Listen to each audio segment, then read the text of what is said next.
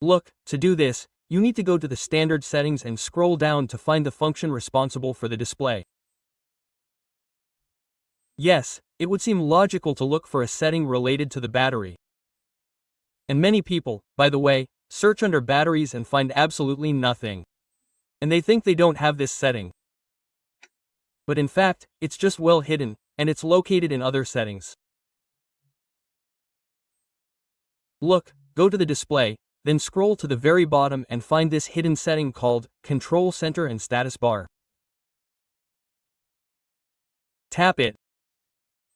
And now you'll have a battery indicator function here.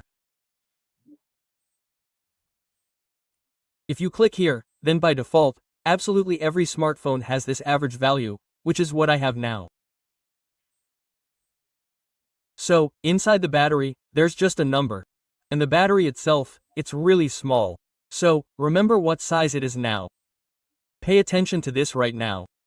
And what will it be now? Look, you need to click on the bottom value.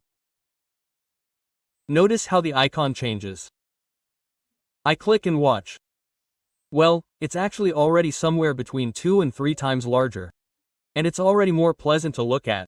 So, the battery itself, it's gotten bigger. Inside the battery, there's a shaded area showing how much is left, and the percentage is also listed separately. And it's quite large. And at arm's length, it's easier to see and more clearly this value. But, of